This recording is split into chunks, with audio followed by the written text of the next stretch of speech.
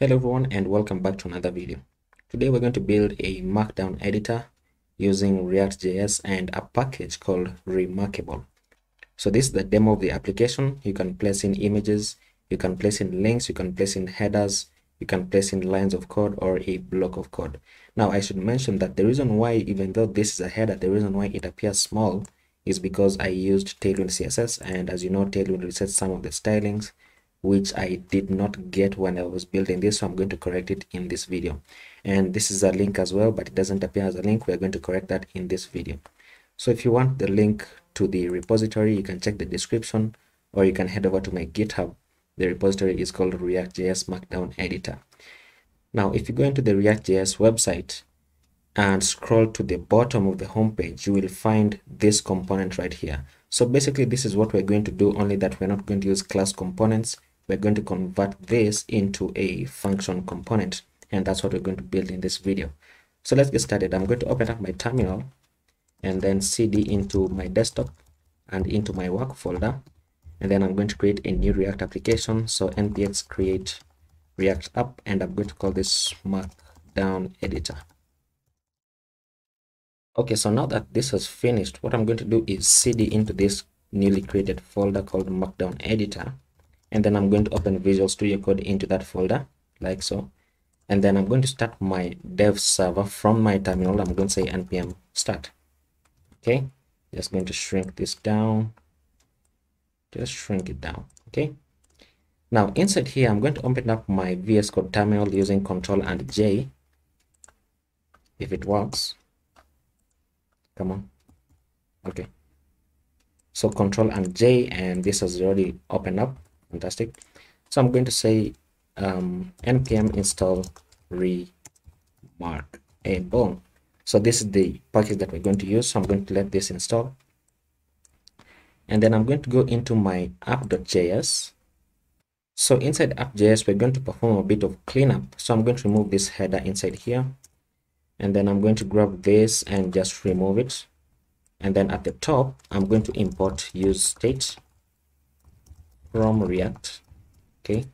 And then I'm going to import, what's it called? Remarkable. And this is coming from Remarkable. Hasn't it installed? What's happening? Okay, so here it is. Okay. So import Remarkable from Remarkable. And then I'm going to initialize this. Okay, so I'm going to say const md equals to new Remarkable,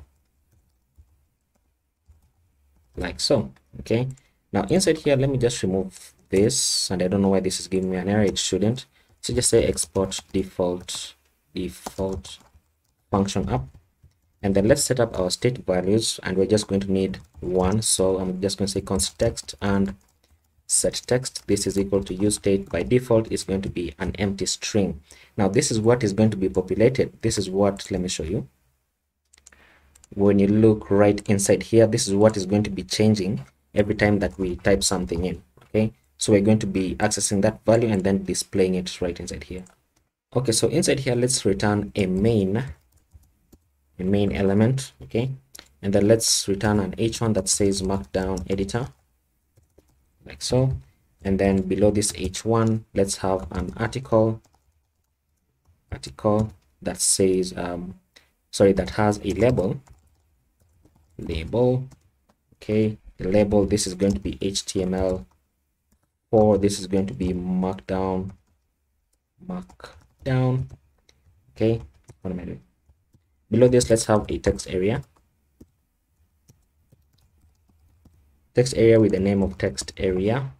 Let's just copy this here with an ID of text area, with an ID of Markdown, because this HTML4 references this text area, so it needs to have the ID that is the same for this HTML4. So let's say Markdown with 30 columns, 10 rows. That's fantastic. Okay, let's have an attribute here called required, and let's say placeholder is going to be type in some Markdown, like so. And then below this, okay, so below this, let's have an h3 that says this is the output, right? The output for this. And then inside here, we're going to have a div we're going to be style. By the way, I think I'm just going to use Tailwind for this because it's much easier to style everything out. And then this is going to be our content that we type in inside here. Okay, so let's head over into cdn.js. So cdn.js.com, of course, and then let's grab Tailwind CSS. So let's grab this link tag, and then let's go inside our public folder inside index.html, and then let's just paste this inside here, and then let's change this title to Markdown editor. Okay, so let's save that, and then let's close that. And then you know what, actually we can save this and see what we have on the screen. Let me place this to the side, and then let's have this right here. So this should be what we have. Okay, this is what we have. So let's begin just styling it out a bit. Give this h1 a class name of text gray dash 900. Let's say text dash 4xl. Let's say text dash center. Move it to the center. Fantastic. Let's say font dash bold. Okay, and then let's go inside this main class. Give this a class name of padding all around of 5. Okay, so that everything moves inwards. And then let's say that for medium screens, then the max width should be 4xl. And then for medium screens, let's reset the mx to auto, which will push everything to the center. And meant to save this. So everything, so what we expect is this should go to the center right there. So this is working correctly. So let's just style this, let's style the input a bit, our text area actually. So below this, let's have a class name of bg white. Inside here, let's have padding 5. Let's have a rounded border with a slight box shadow on the input. And we are not going to really see anything because the background is also white. So let's fix that by going, and you know what, I don't actually, let's go inside our index.css. Let's give our body a background color of F1, a very slight gray. And you know what, instead of the slight gray, actually what I can do is just grab a very slight blue right around here, very slight blue, and we can work with that. Okay, and then let's see, let's go inside our text area. Let's give this a class name of width dash full, which will go all the way to the end. Fantastic. Now the label, I forgot, the label should have some text. Let's just say type in some Markdown, like so. So when you click this, then it should automatically highlight our text area. Fantastic. And then let's give this label a class name of margin top of 3, actually not margin top 5, margin bottom 3.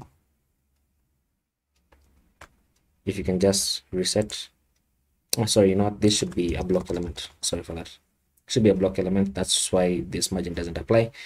Okay, so we're going to have this on the screen. Now what we need to start working on is getting the input from here and then displaying it at the bottom. So let's do that. Let's add a value prop to this.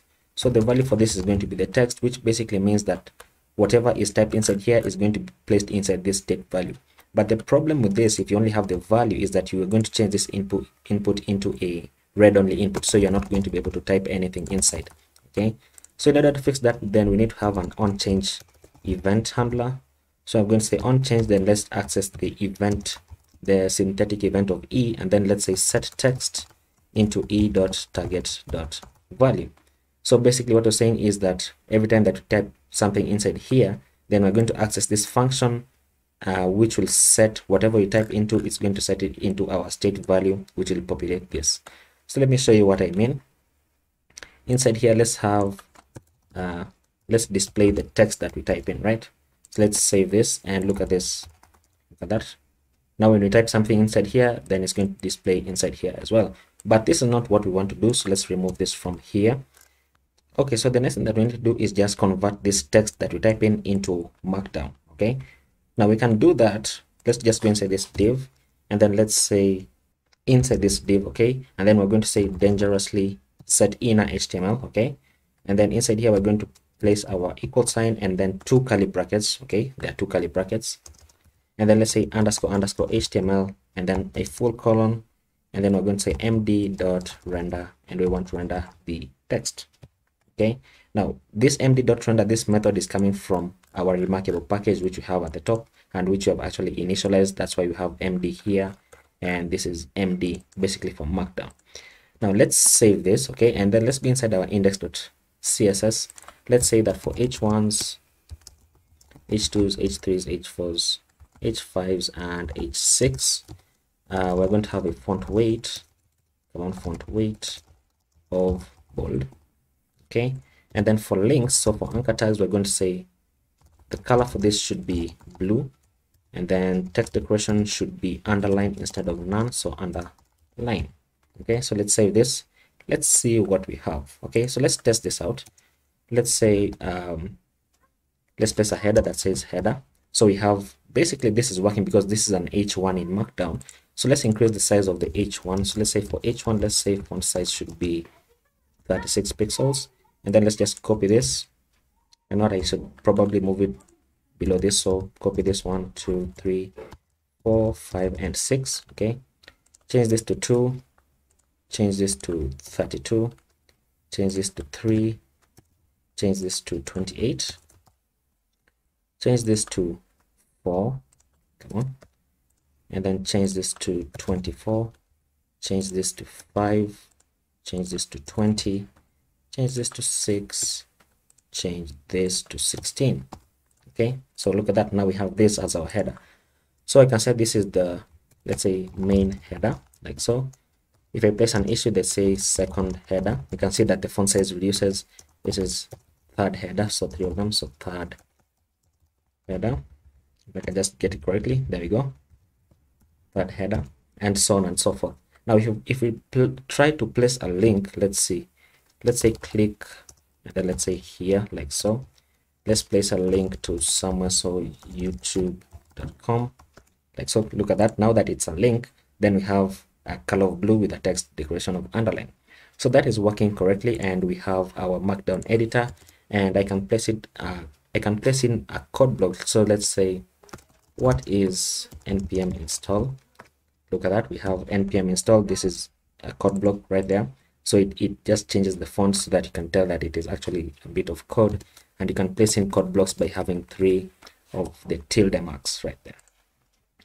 So that's basically it. All we have done is just convert this class component into a function component, and it is working correctly. And I hope you enjoyed the video and you learned something new, and see you in the next video. Bye bye.